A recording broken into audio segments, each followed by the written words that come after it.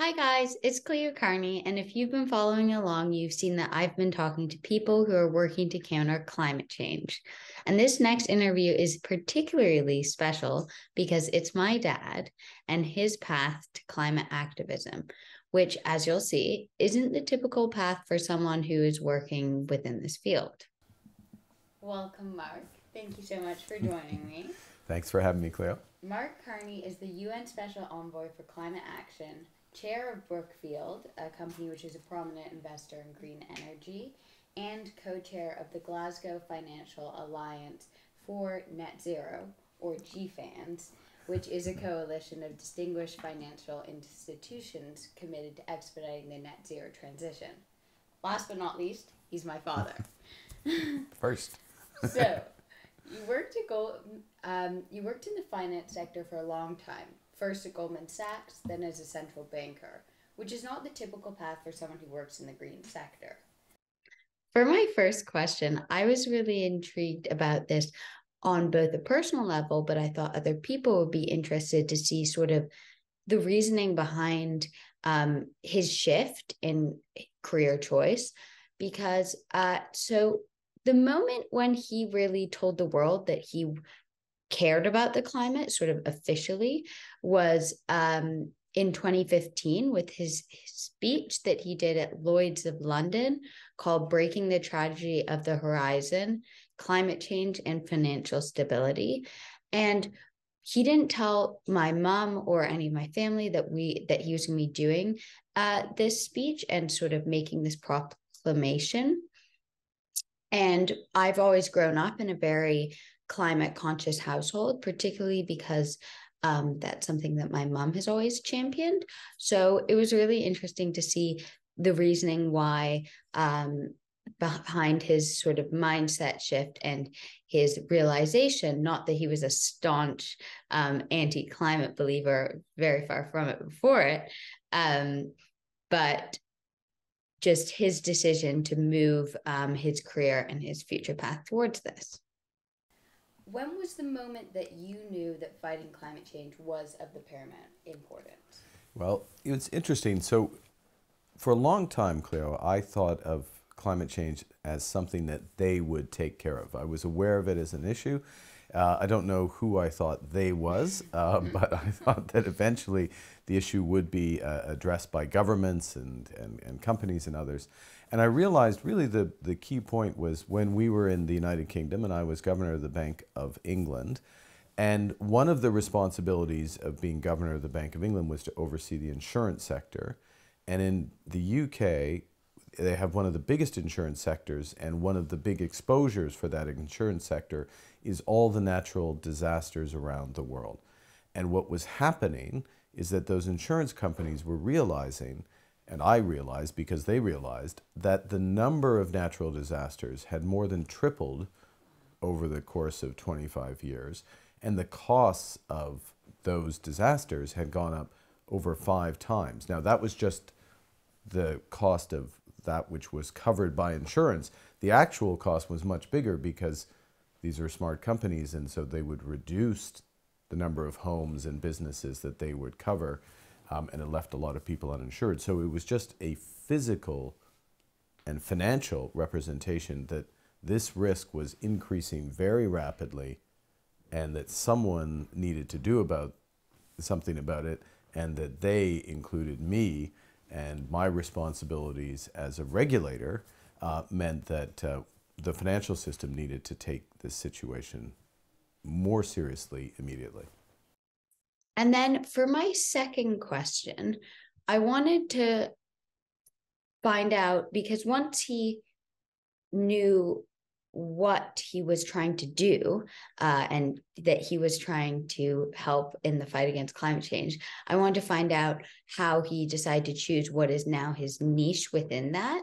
And that was seemingly quite natural for him because he could combine his economic background and his financial background with the knowledge that he was now gaining, and now everyone is gaining, about what is happening to the earth, the climate. And after you decided that, when and why did you narrow your focus to sort of bridging the gap between the corporate and climate-focused world? Why didn't you go work as an advisor at an insurance company? Right. That's a good question. So, and part of it was in your first question, because you said that my previous career in private finance, 30 years ago, it wasn't the usual staging point for someone to think about green issues, and that's true. But I realized, and others realized, that the amount of investment, the amount of money that will be required to address climate change is so enormous that all of the financial sector, and in fact all companies, need to be focused on climate change and what they're doing to help solve the problem, and to some extent what they're doing today to cause the problem. So both a positive and a negative aspect there. And so recognizing the scale of the issue, I worked with others when I was a central banker to help put in place some very basic building blocks. There's a fellow called Mike Bloomberg, who was one of the leaders in this. Others to put in place at the Paris Agreement 7 years ago, basics of financial disclosure, so that all companies and banks and insurance companies and others had to disclose how climate change affected them. Mm-hmm. First question, know the scale of the problem and what your contribution is to it. Yeah, so measuring to allow room for change. That which gets measured gets managed, yes. Yeah. For the third question, I was also personally just quite intrigued to find out where he spends most of the time, because I see him working all the time, but I never know what it's for or what's that. He's got calls all over the place. He's got to do many speeches for different companies. So, and I also want to know the reasoning behind that, because presumably what he's spending his most time on, he believes can make the most impact. I want to know, as you have multiple jobs, my introduction just scratching the surface, I'm sure, I want to know, and I'm sure our listeners would be interested to know where you devote most of your time and why, because that's a very broad thing, mm-hmm. My previous question. And so how do you actually allow those changes to come about? So our objective, you remember with the Glasgow meeting of climate, so all 195 countries coming together to try to address climate change. So in my role for the United Nations as a special envoy, I worked with a bunch of those governments and those financial institutions to put in place elements of the financial system. I mentioned disclosure. There's lots of other tools and markets in the system that are being created so that we have one goal, which is that every financial decision takes climate change into account. So every loan that's given out, every investment that's made, the financial institution is sitting there and thinking, what's the impact on the climate? Does it make it better or does it make it worse? And if it's making it worse, what can we do to change it? So I spend most of my time on that, and that Glasgow Financial Alliance for Net Zero, GFANZ, which are most of the biggest banks, in fact, all of the biggest banks in the United States and around the world, big investors and others coming together to think about how they can get money, investments and loans to companies that are part of the solution, that are building renewable energy, that are building electric vehicles, that are coming up with new ways of producing food and other things that reduce the impact on the environment, or actually even better, have a positive impact on the environment. And then the last thing, you mentioned Brookfield. Well, one of the things I do there, and they're an enormous investor in green energy all around the world, is really put these words into action. So I'm trying to work with others to build the system. John Kerry, who you met on Martha's Vineyard, there's a link here to Martha's Vineyard, he's leading this charge. So I work with him to change the system. But it's also good to do some direct things, direct action, if you will. And that's what I do with Brookfield, is to make sure that the solar farms are built, that the windmills get put up, that hydrogen energy moves forward. Putting your money where your mouth is. Yeah, well, mainly other people's money about this, but something like that. But it's really important to have large corporations taking into account the climate risk, because previously it's only been, will this make me money? And what are the risks there? What's the collateral? But not taking into account the long term, because as humans we tend to be very short term focused animals. That's right. Which is not the wisest when it comes to climate. And then for my fourth question, or for this question, I wanted to hear about some of the outcomes from GFANZ, because I remember him putting it together and he would tell me, oh, it's great, we've got this company on board, or I've negotiated this, and he was really happy about it. And so I wanted to see some of the positive attributes as I've watched it grow from scratch, really. And it's amazing how things of sort and things that can have such a positive impact can grow from scratch, and it can be an idea, and then suddenly you piece it together and you get people on board, and now you're making a tangible difference in the world. That is pretty interesting, at least to me. I want to know, what have some of the positive outcomes been of your GFANZ syndicate that you brokered and launched or co-brokered and launched in April 2021? So it's quite new, but seems like it has a lot of interesting. So some of the positive things for GFANZ, first is that it came together and exists, so that you have this mindset in the biggest banks and insurance companies, investors around the world.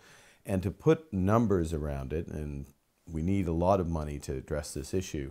In fact, we need an additional $2.5 to $3 trillion a year, every year for the next 25, 30 years of investment in order to address climate change.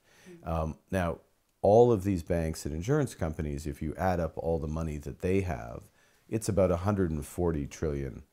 So it starts to be enough if it's moved in the direction of addressing the issue. So the first thing is to have the commitment. But the second is to have a short-term strategy of how you're going to get behind climate change. And what GFANZ has done, and there was a recent meeting, the equivalent of the Paris meeting, the Glasgow meeting was in Egypt a few months ago in a place called Sharm el-Sheikh, is the GFANZ members had shorter term objectives for the next 5 years and are starting to put in place the investments and loans for that to get behind. So there's about 300 of those objectives, which is important. And another thing they're doing, which is pretty crucial, two other things, if I may. One is to provide all the information and the data so that everybody can judge which financial institutions are doing well and which ones are falling behind. Because the people listening to this, they care about the issue, or watching this, I guess, as well, they care about the issue, but it's hard to get the right information, and so we're putting that together. Last thing, hugely important, most or much of the investment that needs to happen is in the emerging and developing world. So in sub-Saharan Africa, in Asia, huge amount of investment needs to be put in place in order to, for example, shut down coal plants and build up renewable and clean energy instead. So we're putting together with the governments in the United States, in the United Kingdom and others, huge financing packages in order to accelerate that process. And again, I mentioned John Kerry. He and I worked on some of those packages for Vietnam, for Indonesia, for Egypt, all of which have been announced in the last few months. And in all of those cases, the amount of emissions in those countries is going to be reduced by somewhere between 20 to 30% over the course by the end of this decade. So those are big numbers. We need to do a lot more, but we're starting to build that track record and have those real impacts. For this question, I wanted to see where he personally thought we should still be devoting some of our attention resources, because there's been a lot of great progress, but there's still many, many places where we can improve. And there's a lot of chatter in the climate field, and it's hard to know who to trust and what to listen to and what's good and what isn't. But I really wanted to see what could continue to work. And so would you say that's the key sort of area of concern or area that still has ways to go within the fight against climate change, that we need to invest more into lower income countries or countries that are very dependent on greenhouse gases to Yeah. produce their revenue? Well, climate change is one of those issues where it's an and. Yeah. So we absolutely need to do that. We won't address climate change unless we slow the pace of emissions increase in particularly the big emerging economies. So China, India, Indonesia, Vietnam, those countries. Now, they're also starting to invest much more rapidly. We need to speed that up. As well, closer to home though, we're here in Canada, we need to get emissions down by about 45% between now and the end of this decade. Huge investments necessary here in order to accelerate. And if you think about the contributions in the United States and elsewhere, it's really twofold, I think. Part of it is getting those emissions down, but it's also coming up with new technologies. I mean, America is an amazing place in terms of coming up with new solutions. And one of the examples, I'll give two examples, one around hydrogen, which is going to be a very important source of clean energy starting in about 5 years from now at large scale, but also in breakthrough technologies such as fusion, where we saw announcements a few weeks ago, or breakthrough ways of taking carbon out of the atmosphere, because we'll need to do that as well. And there's natural solutions and others that help solve that. And companies like Stripe and others are investing huge amounts of money to help accelerate that process. I wanted to see for my final question about how we can piece all the knowledge that we are generating and all of the awareness we have about what needs to be done into action. Like I mentioned in one of my earlier questions about GFANZ, which is more of a corporate agreement that is engendering change, but action on a more governmental scale. So with global agreements, because a lot of them are signed. And these ones that are signed are very modified, as we know. They're not being followed through on. I mean, currently, Canada, it's not following through. A lot of these countries, we are making great steps to change, but we need to do more. So how it can actually happen and how we can actually ensure these things do occur, because they need to happen. We all know that. I want to know, in your opinion, how do we, and this is a broad question, but in your opinion, how do we make change? How do global agreements translate into tangible change? And what can individual people, like the people watching, do to catalyze change? Well, I think it starts with, the people watching, individuals, because it's the force for change of individuals, whether it's through advocacy or protest or ways of living, what people want to consume, how they marshal their lives, and the change they demand of governments. That gets governments to do things like make agreements in Paris or Glasgow or Egypt or beyond, to come together, make agreements and say, you know what, this is what the people we represent, this is what they value. They want climate change addressed. Now let's get together and address it. And this sets up a dynamic, and this is what is happening. This is the positive thing that's happening, is there is a recognition that people want this addressed. They've had enough. They've seen these storms. They understand the connection between human activity and climate change, and they want it addressed. And because companies and financial institutions realize that, after all, they're made up of people, but they also see where governments are going, they realize, those companies, those financial institutions realize, if we can be part of the solution, not part of the problem, we're giving people what they want, and that has value. And so part of my realization in all of this, 10 years ago when I realized the problem, was to recognize that the scale of investment is so large, we need the private sector as well as just governments. And this dynamic where people demand change, governments work in that direction. They're not perfect, they haven't done enough, but they're working in that direction.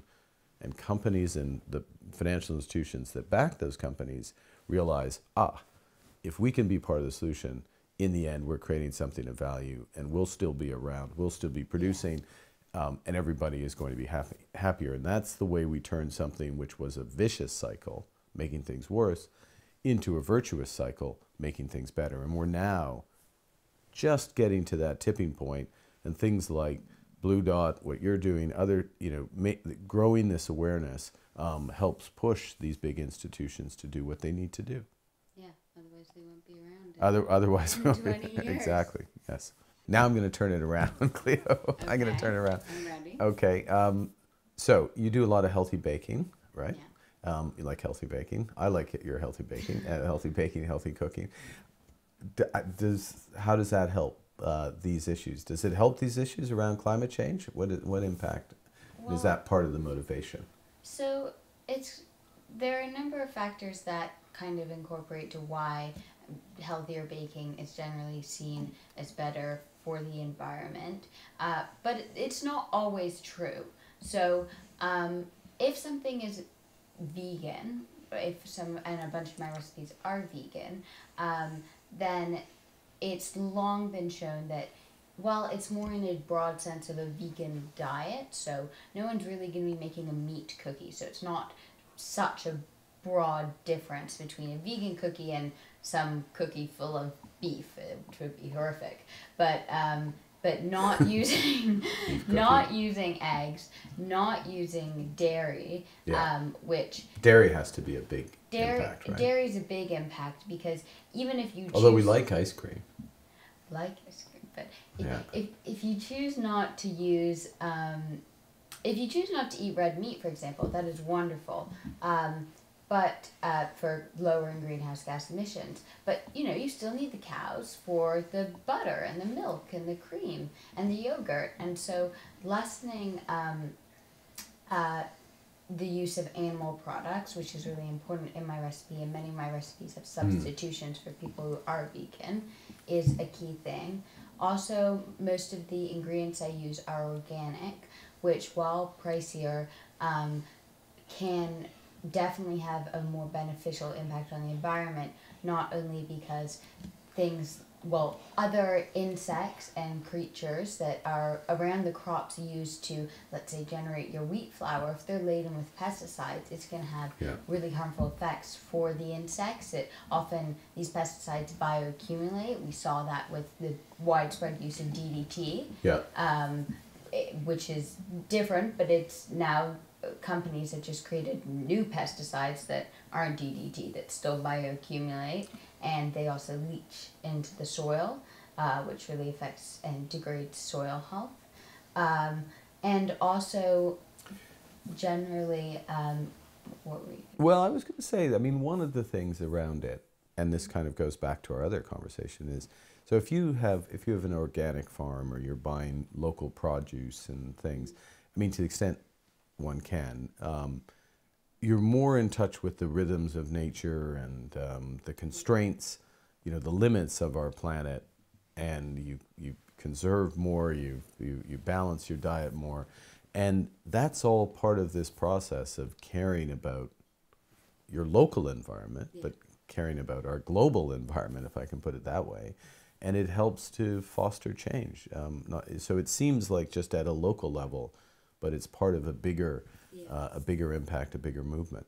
Well, that's one of the things I love about Martha's Vineyard is the community and the farms, and you can get you can go to Morning Glory Farm, you can get all this fresh, delicious that's produce. A pretty amazing farm, yes. So we don't quite have same thing sometimes here when it's covered in snow in Canada, but you can get wonderful things in the summer, and just really it is that understanding on a more general sense for your cooking that cooking seasonally is so important because it shouldn't be that we can get everything all the time. We should have limits. We should have modesty. We should understand some things are for a particular season, and it's completely fine if you want to get pineapple or whatever every once in a while, but just trying to go with the rhythm of the environment, supporting your local farmers, the local economy, and not shipping everything in all the way across the world. And you know what? It just tastes better.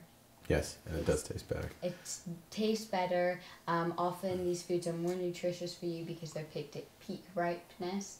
And it feels good to know that you're producing something made in Canada or made in Martha's Vineyard, made locally. Yeah. So this time of year, though, when it's like, well, I'm looking outside and there's lots of snow out there. There's not a lot growing at the moment in Ottawa. So we have to do things like what? Well, you can ferment things. Yeah, kimchi, for example. Yeah, very important. Kimchi, sauerkraut. Sauerkraut. You can pickle Gut health things. improves in the winter, I guess, because of that, right? Exactly. You can pickle things. You can freeze a lot of fresh surplus produce from the summertime. So in the summertime, we often get a veg box, and you get quite a lot of produce in there. And there are different ways you can store and freeze things, or even incorporate them into dishes and freeze them. And then you can do indoor growing, which I actually, very excitingly, received a mushroom growing kit for Christmas, indoor mushroom. Very important, yeah. We need a dark corner, right, to do that? Yeah. And you can try and get things that are locally, they'll be greenhouse grown, which is quite energy intensive, and they are working to improve the energy used for greenhouses, and also do for things like vertical farming. But you can try and just check your labels and see if it says, for Canadians, made in Canada, when you're buying produce, for Americans, made in the US. And a tip is actually to try and avoid, unless you live in California, produce, although it's very hard, that's made in California, because they have, so if you look at the San Joaquin Valley, they have horrible soil degradation. The land has sunk, I can't remember exactly how many feet, but a shocking amount, because the farmers have the right to tap as much water as they want from the underground aquifers, and because there are horrible droughts in California, which is devastating, the aquifers are shrinking and the land is sinking. So trying to get produce that hopefully isn't made in California, just to lessen the load, because California produces so many vegetables. That's right. They've made this amazing contribution, but we've all taken it for granted. So we get produce from California, even way up here in Canada, and really Californian produce for people in California, keep it under control. We live within our means, and we move from there. But fortunately, they are trying to improve water use techniques and reuse stormwater. Very good. All right. Well, thank you, Cleo. Thank you so much for listening to my interview with my dad. I hope you enjoyed it. I hope you learned something from it. I certainly did, even though I have him around to ask questions all the time. So thank you for listening, and I hope you will watch my next interview, which will be coming out not too shortly.